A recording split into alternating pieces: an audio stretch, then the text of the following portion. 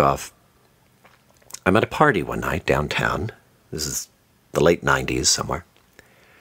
I'm at this party, and this woman comes up to me, Maria Stumiak.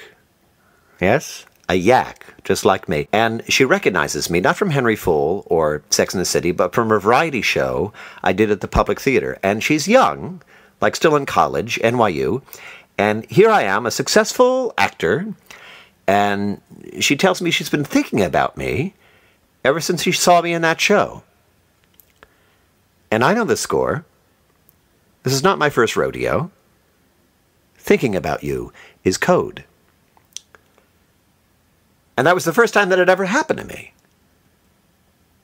And while I'm only human, I mean, this is what every actor dreams of, right? A woman, and she's good-looking, too. She's really interesting and smart, gangly, the way I like them. And we start talking, and we just have everything in common. She likes Pavement. She knows The Goon Show. She loves Tony Randall and Charles Lawton. And we have a great time talking. And it gets late, and people start going home. And Maria says that she has to help clean up, but if I want to sack out in her bedroom, I'm welcome to stay. Well, what am I supposed to do? I go to her bedroom, I take off my shoes, and lie down. I can't believe my luck. I don't take off my clothes. That would be gauche. Besides, why ruin the surprise? And in a little while, she comes in, and is being really quiet. And she strips down to her slip. Black slip. It's got like an ivy lace thing along the hem. And she lies down on this little two-seater couch she's got in her room. And I think, well, here's my cue. And I slip out of bed, and I go over to her on the couch. I snuggle against her, and we make out. Nothing serious. Nothing I'd have to regret later. But it's good. It's intense and warm and intimate. And I fall asleep next to her. And a few hours later, it's morning, and she's gone to work, and I go home, and I never see her again. But I think about her all the time. I don't think a week goes by that I don't think about her. And now I'm Googling Maria. And look at that. She's got her own design studio. Good for her. I told you she was smart.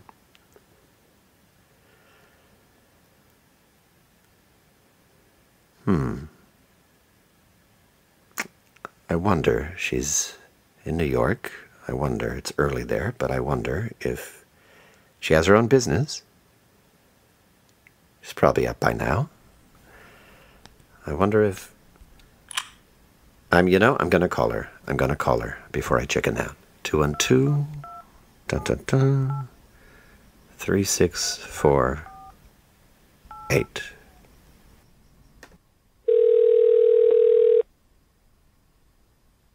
This is weird.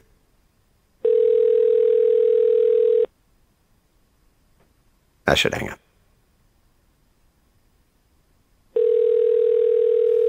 Yeah, I'm gonna hang. Hello? Oh, hi.